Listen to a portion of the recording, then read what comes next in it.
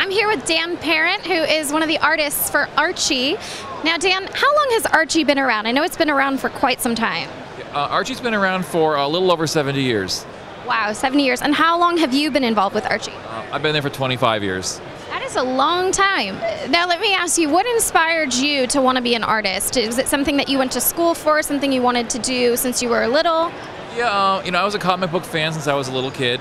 My parents always bought me comics, and I was just a collector from a young age, and just was doodling from a young age, and so eventually I went to art school, which is the Joe Kubert School, which is a school for cartoonists, and that's what got me started.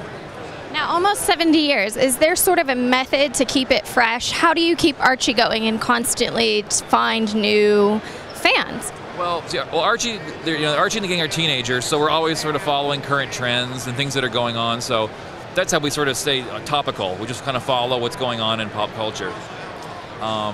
So we're always, and we're always introducing new characters and new storylines. So it's not as hard as you think to keep it going.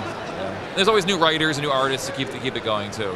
All right, fantastic. Thank you so much, Dan, for taking the time to speak with us, and have an amazing day today at Wondercon.